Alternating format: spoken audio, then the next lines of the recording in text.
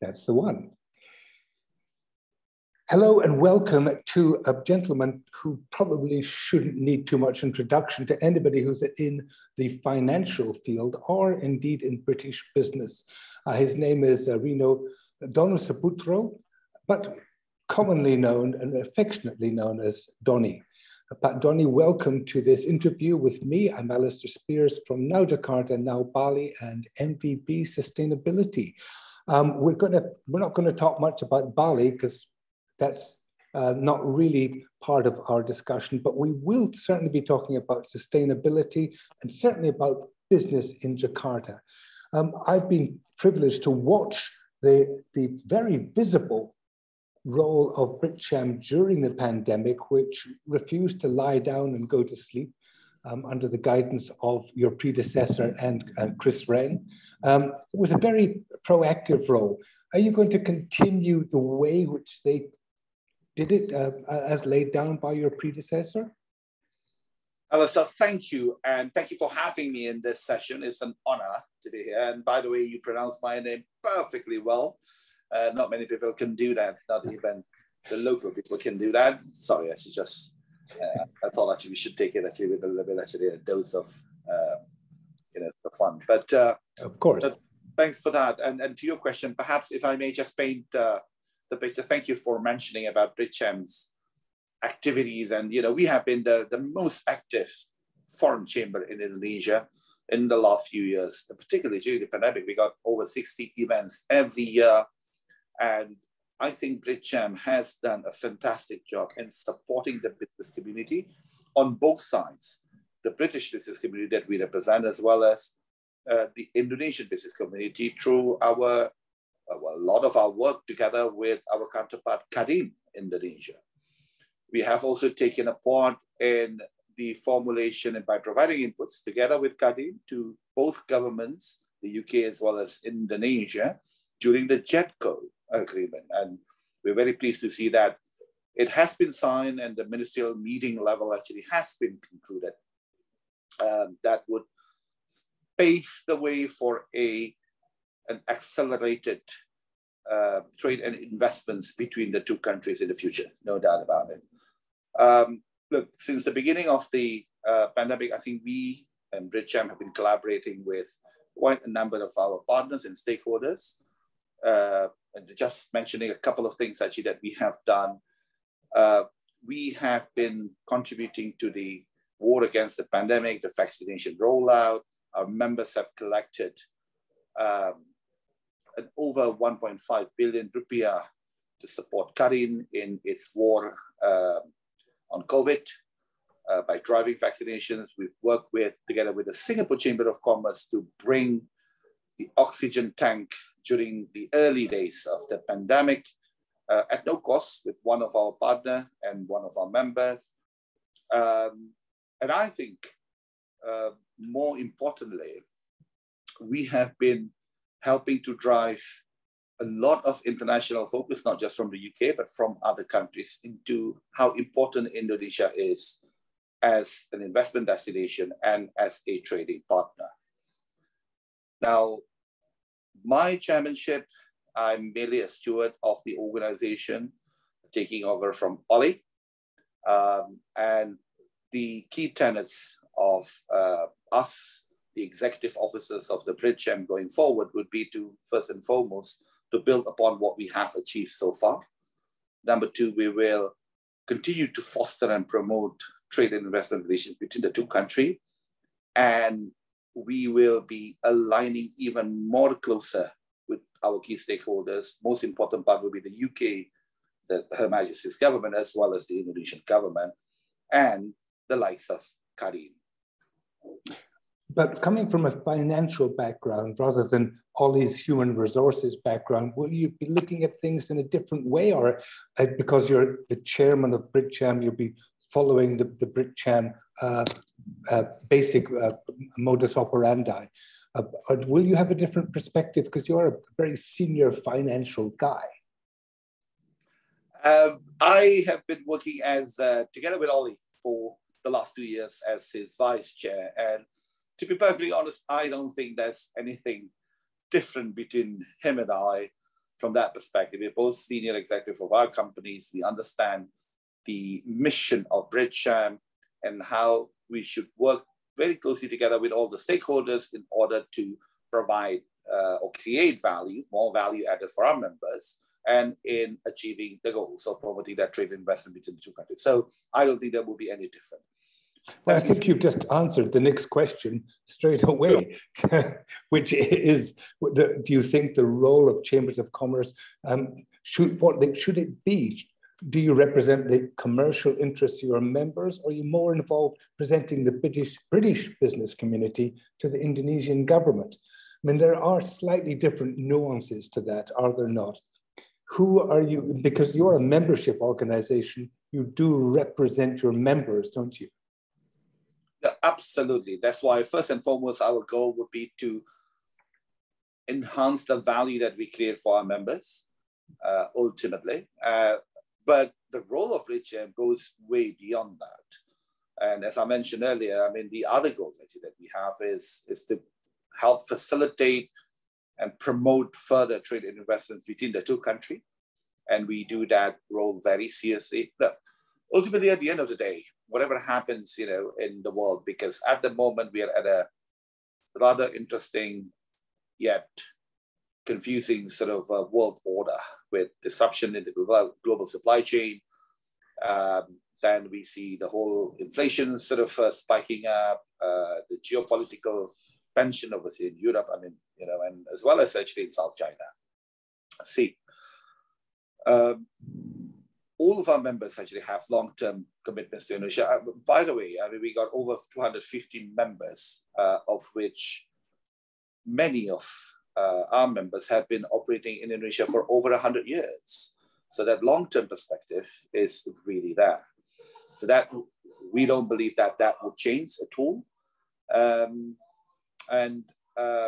If you look at the way actually that we have been promoting various policy recommendations, advocacies, and engagements with the local stakeholders, that really actually goes beyond fulfilling a short-term commercial interest of members. I mean, that goes way beyond that. Many of our member companies are taking part in the current B20 under Indonesia's G20 leadership as either co-chairs or even chair, and providing contributions, significant contributions to the development of policy recommendations that would further promote actually those closer ties between the G20 countries, but particularly between Indonesia and the UK.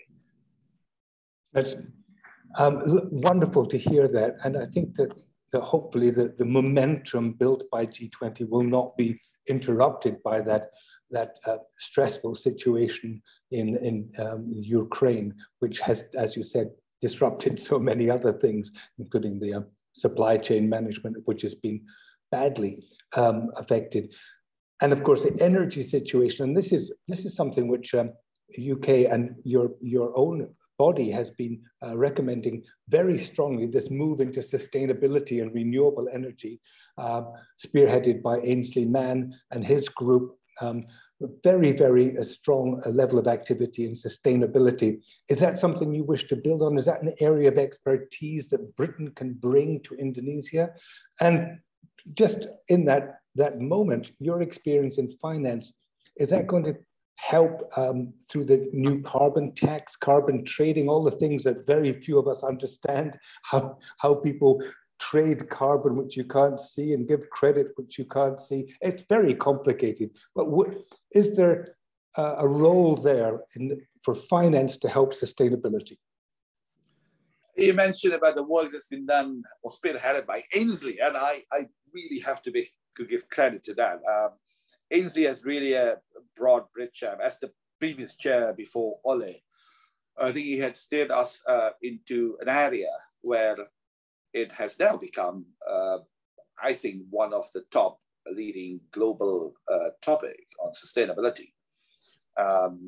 Look, and the position of the two countries, the UK and Indonesia, stands to benefit given in collaborating even further because of the specific natures actually that the two countries actually complementary actually have. Now, we have 4 focus groups within BridgeM, right? Actually, one of them is on sustainability that is chaired by Ainsley.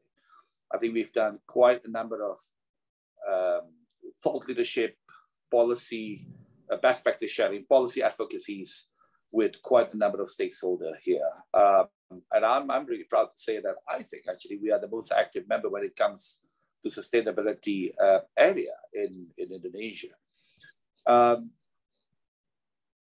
Indonesia has significant potential when it comes to nature-based solution. There's no doubt about it. It has superpower natural capital potential. Indonesia is developing its carbon market very, very intensively. As you know, President Jokowi has just signed the presidential regulation on carbon economic value just before he flew to COP26. Now, the UK government has signed an agreement to help Indonesia combat climate change. President Jokowi has signed that agreement with Prime Minister Boris Johnson. The UK has also committed to support from a technical aspects how Indonesia should develop its carbon market. From my own personal perspective, I think my organizations actually have been very much into the sort of value chain of carbon trading and voluntary carbon markets.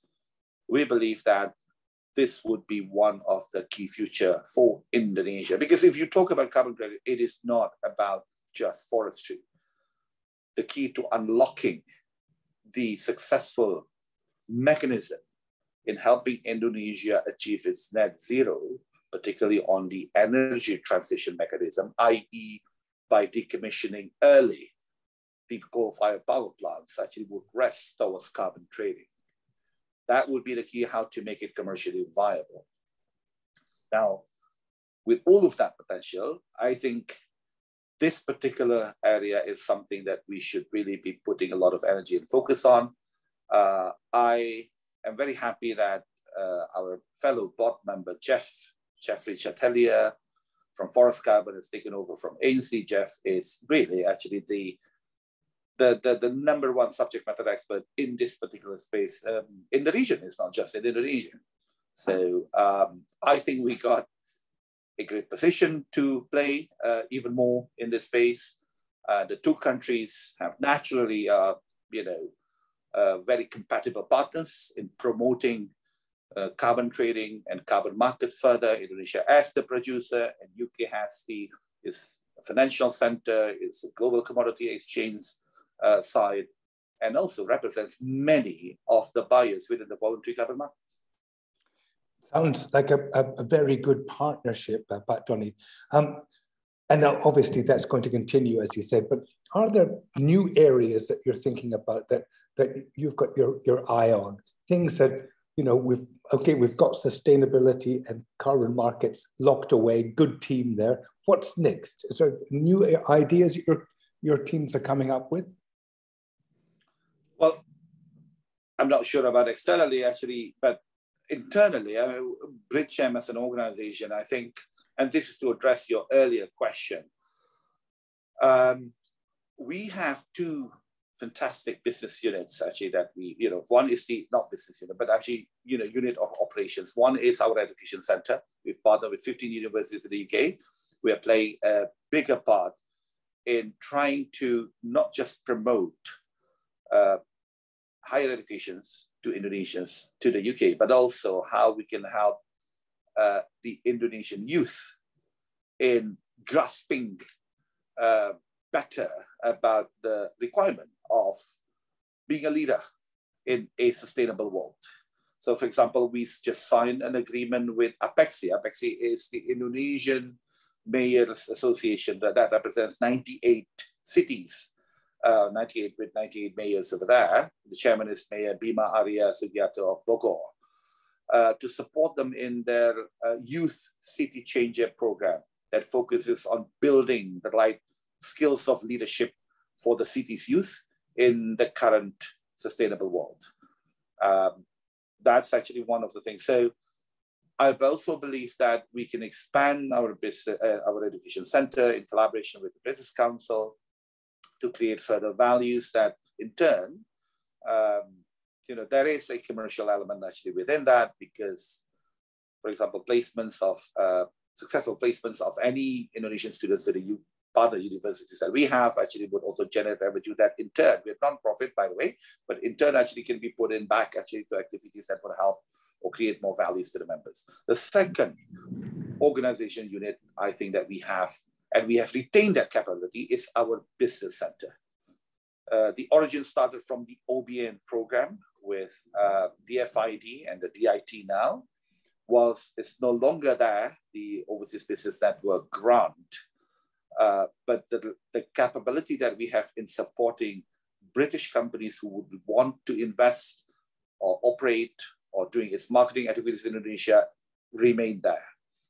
I believe we can grow that further.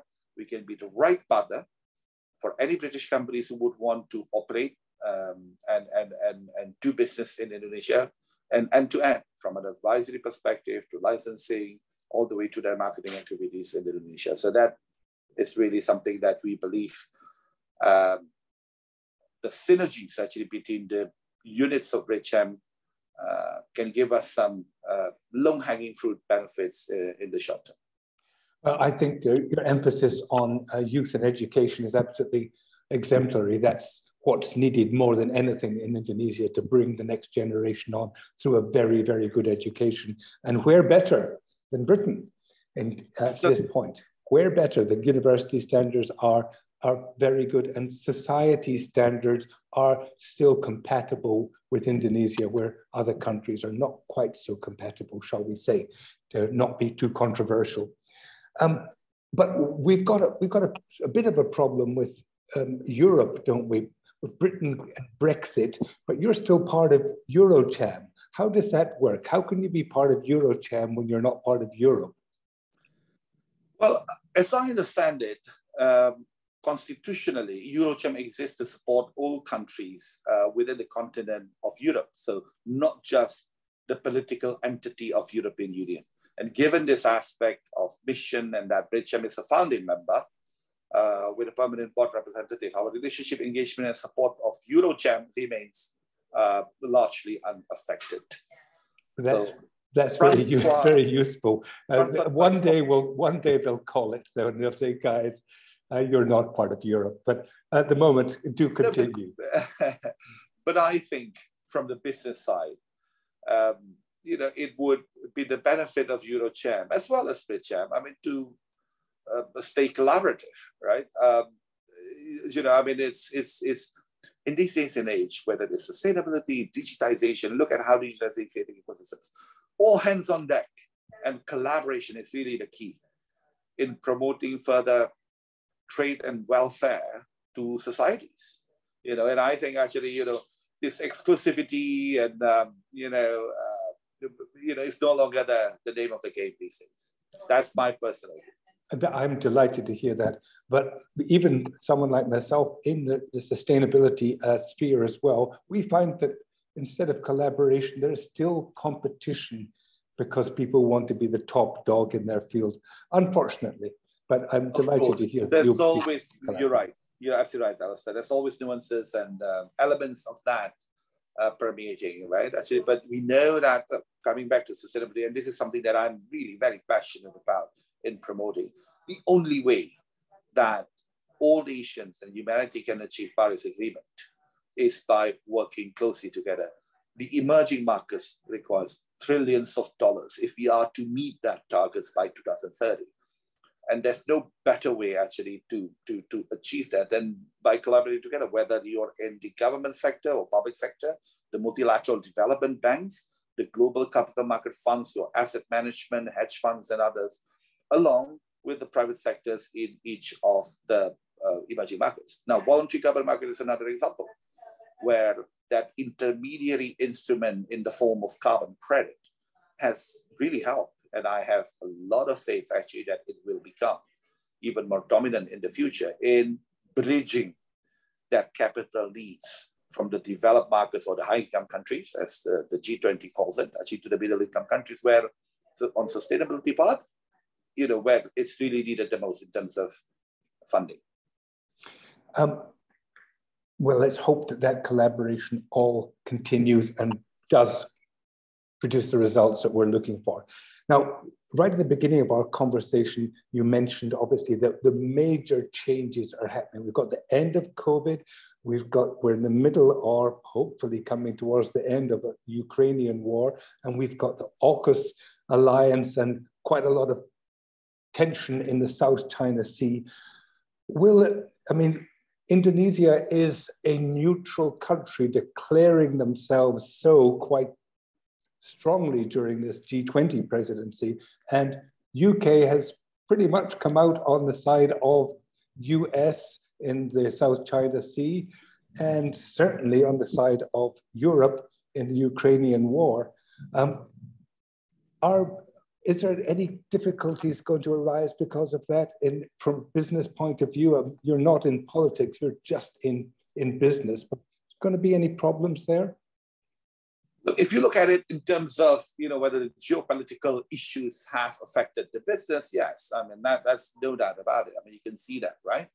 The commodity prices super cycle that's happening now partly was contributed because of the war in Ukraine, between Ukraine and Russia, but it's always been part and parcel of how we do business. Again, I would stress and underline that the members that we represent actually have got long-term views about the relationship, particularly with Indonesia. We've been, many of us have been here for over 100 years. It's very long-term perspective. But then actually on a more sort of pragmatic level, we do not foresee that the geopolitical issues will affect relationships specifically on the economic and trade sector between the UK and Indonesia. Good. That's exactly what we want to hear. Now, I know it's an organization which is based on membership and board, but do you have any personal ideas that you really want to see happening during your chairmanship? You got anything which you've got to say, look, I love this. I want to see this happening. Everybody has got their personal interests. I mean, but do you have any? I don't think actually there's any particular personal interest that I have actually in this. I've been part of Bridgem board for the last 3 years, and for me, I'm merely the steward of this organization until I pass it on to the next steward. But the strength is of the organization is the collective nature. And I'm really very proud to see that. I think within the board, you can see the varieties of representations across almost all sectors you can think of. That really represents actually the strength of British investments and, companies' operations in Indonesia. What I would like to see is that we can work more effectively as an organization in promoting the trade and investments between the two countries, in getting value for our members, and that while we're doing it, we have grown more closer. We could grow more closer, and I think actually, it's really fun to be part of the board. I must say, we have no politics actually involved. Some of our organization or member organization within the board, by nature in the market, are competing, but within the board of Bridgem, we're all collaborating. That's excellent. I have an area which I proposed to Bridgem many years ago. Sure, I still don't think has been fulfilled, and it's a huge area of expertise in Britain, which is tourism. Britain is one of the great tourist destinations of the world, and we haven't got anything really happening in the other side of the world, which is a major and closely allied to that, an area which we are absolutely world leaders in Britain, is culture. The whole museum management and all of the events management and the theatre, which again, we have done nothing with. It is a business. It is a Bridgem area. It's not something which is government to government. All of that is now a manageable business, but nothing's been done yet. I suppose it's something actually that is an interesting idea. We certainly help promote awareness about the UK from a cultural perspective, from a holiday destination perspective, right? I know many of our board members actually have been keenly advocating on that. As an example, I'm personally actually, I'm planning a trip actually with my ex-high school friends and, sort of overseas. This is one of those reminiscing sort of trips and so on actually, but, I suggested the UK, and, that's where we're going to be going in early next year. But I think the interest, the significantly increasing interest on the English Premiership League actually has also helped. By the way, during the Bridgeham Gala annual dinner that I think you went there as well, Hugh Buffett, our country director for the British Council, mentioned that the number of students from Indonesia going to the UK is increasing, in double-digit sort of growth year on year. But there's one particular city that seems to be like spiking up in terms of interest of Indonesian students going there, and that's Liverpool. Well, one may wonder why. Liverpool or Manchester, perhaps. Or Manchester, but in this case, you mentioned Liverpool at least for last year, right?